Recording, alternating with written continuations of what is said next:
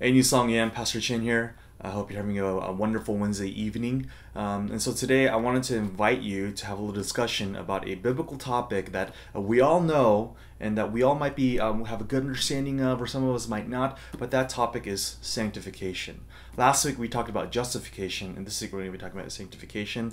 And I know it's a really big word, and there's a lot that's been written about it. There's been a lot of pastors, a lot of theologians that have written so many books about it. There's thousands and thousands of resources about that word sanctification. But to put it simply for you guys and for myself too, I like it. I like the simple definition. Is that it's basically the process in which we become like Christ. And that is an important thing in our walk as Christians, in our walk in being like Christ, because in order for us to be like Christ, we have to become like him, right? We have to start doing the things like him. We have to start looking like him. We have to start having the same attitude. And that process of sanctification is what takes us from point A of who we used to be to point B of who we are now in Christ, our identity that we have in Christ. And this is something that Apostle Paul really understood and really wanted to get across to the people in the church of Rome. And so if you have your Bibles with me, if you would turn with me to Romans chapter 6, verses 16 through 19. Romans chapter 6, verses 16 through 19. And it says this: "Don't you know that if you offer yourselves to someone as obedient slaves, you are slaves of that one you obey, either of sin leading to death or of obedience leading to righteousness? But thank God that although you used to be slaves of sin, you obeyed from the heart that pattern of teaching to which you were handed over. And having been set free from sin, you became enslaved to righteousness." I am using a human analogy because of the weakness of your flesh. Now, Apostle Paul, when he writes this, chapter 6 of Romans, which by the way is one of my favorite books, is he's now in the part of his letter where he's talking about our sanctification. In the beginning parts of Romans, he's talking about what it means for us to be justified, what it means for us to be actually saved when we are standing before God and we have all these sins. What has Jesus Christ actually done to change our identity, to change our the outcome of our verdict, to change whether we are justified to be guilty or justified to be free? So Apostle Paul takes the beginning chapters of Romans to do that. And after he sets down this argument of us being justified by grace freely to be guiltless of our sin, he then now goes and talks about, okay, what does that mean for us in this life now? What does that actually mean for us in the real world as we are interacting with the people around us, as we are interacting with our parents or even ourselves, or as we're interacting with God? What does it actually mean? And one of the questions that he hypothetically poses himself is this: what then? Should we sin because we are now not under the law but under grace? He's anticipating that people ask that question. Okay, well, if we are justified by grace, freely by grace, does that mean that we can do whatever we want? Does that mean that we can continue to sin because we're saved anyways? And I'm sure many of you thought that too. But Apostle Paul's emphatic answer to that is no, of course not. If that's how you're thinking about it, then you're missing the whole point of why Jesus saved us, of what it means for us to be sanctified.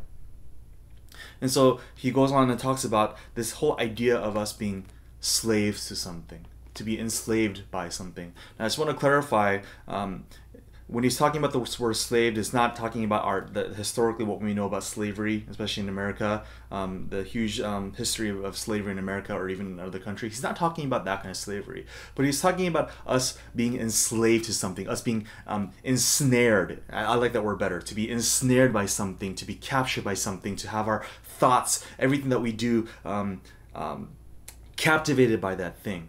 And he's basically saying, if you are ensnared by a certain thing, you will eventually do those things and become that thing.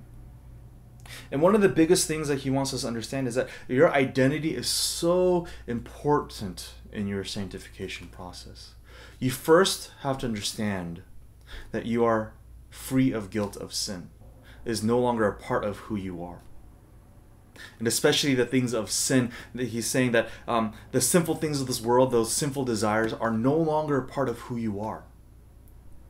Therefore, you are not enslaved, you are not ensnared to do those things.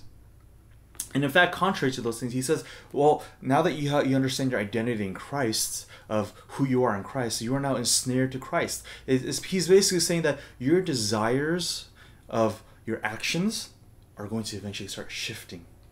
Remember I talked about how going from point A to B, that's a slow process that's going to happen. Eventually, your desires to do the things of sin is going to change in which you start desiring to do the things of Christ. See, when we start living righteously, when we start obeying Jesus, when we start obeying God, it changes from becoming a begrudgingly process where, I remember, I can't cheat. I remember I have to treat people right. I have to remember, I have to love my parents. I have to love the people around me. That's such a hard thing. And there may be a lot of times where you don't want to do that. But eventually, through the process of sanctification, you will come to desire to do those things. You will come to love to do those things. And so this is what Apostle Paul is saying. He's basically saying to that question, you're asking the wrong question when you're saying if you can continue to sin or not. Because by the fact that you're asking that question, because we're saved now, can I continue to sin? He's basically saying your desires haven't changed yet. The basic premise of that question means that your desires have not changed yet. And he's saying, when you're sanctified, your desires are going to change to the point where you won't even want to ask that question. That question won't even make sense anymore. And so that's the whole idea of sanctification that Paul is trying to explain here. And I think that's an idea that we have to understand for ourselves too. And continuing on, is that sanctification is also a slow process. And I know many of you might be I don't know how many years into your Christianity, your new birth, your new identity, as a new man, as a new woman, as a new creation you're in.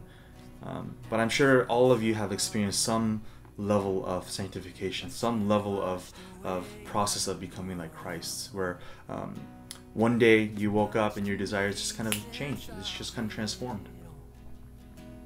And I just want to say that that process is different for everyone. Some it'll be very slow. Some it'll be very fast, depending on even the season that you're in. You might be being sanctified really quickly. Some you might be sanctified really slow. Some new Christians, you just became a Christian yesterday, you're being sanctified left and right, everywhere.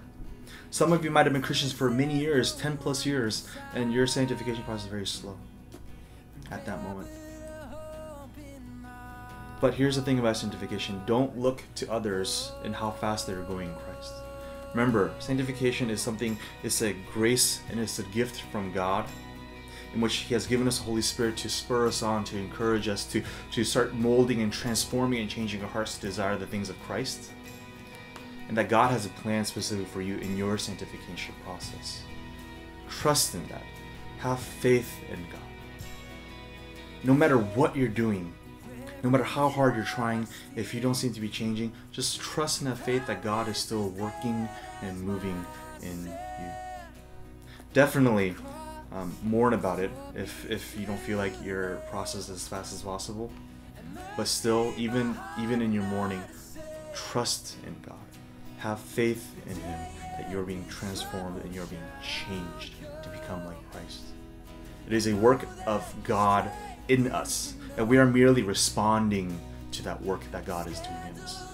And our response is through our actions that we do, through how we treat other people, through the things, through like I said, through how we treat other people. And sometimes sanctification, it's gonna come like a heavy truck, like a wrecking ball. It's gonna come and completely shatter everything about you. You might have preconceived notions about something that you thought were right, that you thought were good. And the Holy Spirit's just going to come and be like, bam, no, you're wrong. Hey, Chin, your thought, your ideas of what you thought about that, what you believe that, they're completely wrong. Just throw that out. Just change it. Or sometimes, Holy Spirit, God's going to make something happen in the world. To change your thought process, to change what you believe, to change the way that you act. and I know we've been talking about this all the time, and it's important that we continue to talk about it, is especially in light of the social matters going on in this world, with how we treat other people, with this whole Black Lives Matter movement, where these oppressed group of people are coming out and saying, look, we have been oppressed, we have not been treated fairly. And yet there are people out there that still believe and think that we have been treating you fairly, that we have been treating you justly and rightly. We have not been oppressing you. But yet there are people coming out and saying, no, you have not. Sometimes it'll take that kind of level of exposure, of that level of God working in us, of doing something in this world to really tell the world, especially us Christians, to say that, hey, maybe something that you're doing is not quite right. Maybe something you're doing is not quite right. And so, as we are being sanctified in our character, in the way that we act, in the things that we do, especially in light of today, when it comes to racism, I really want you to think back on your own life, your own past life, and really ask yourself, okay, have I been being like Christ in the way that I've been treating other people, especially people of different identities, different cultures, different races? You might have thought that you were, but maybe not. And I'm not here to tell you what exactly you need to do, but a part of it is that you need to look deep inside yourself, your own heart, and ask yourself the question, have I been living like Christ? And pray and ask the Holy Spirit to reveal those things, to reveal the areas of your life where you haven't been being like Christ and treating other people. See, that's sanctification happening. Some of you might feel very uncomfortable with these things being exposed in us. Some of you might be very uncomfortable in our sins being exposed to us. Some of you might be very uncomfortable when the Holy Spirit comes and says, hey, what you're doing is not right. What you're doing is sinful. It is very, very uncomfortable, and we won't want to admit it, we want to deny it. But if we as Christians truly claim to say that we love God, that we want to become like Christ, then whatever the Holy Spirit prompts us to transform, to change in us, then we should respond in obedience and say, yes, Lord. Yes, Lord. Yes, Holy Spirit. Please help me understand what areas of my life have I not been being like Christ, so that I can become like Christ. See, sanctification requires that level of humility. It requires that level of acknowledgement of our own sin, and that level of acknowledgement of God's goodness to change and transform us to become like Jesus. So I want to end with this. What are you submitting yourself to? What are you ensnared by? Are you ensnared by the things of this world? Or are you ensnared by Jesus Christ? Are you submitting to Him? Are you submitting to the Holy Spirit and allowing the Holy Spirit to change and mold your life? So that's all that I want to talk about today. I hope that you have a great rest of the evening for this Wednesday and for the rest of the week. And I'll see you guys Sunday.